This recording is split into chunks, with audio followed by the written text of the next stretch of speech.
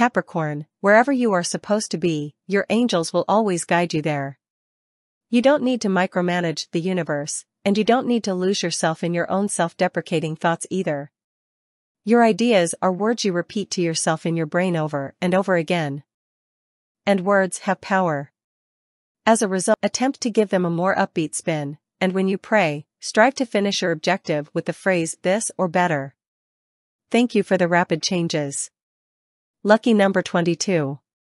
Cream is a lucky hue.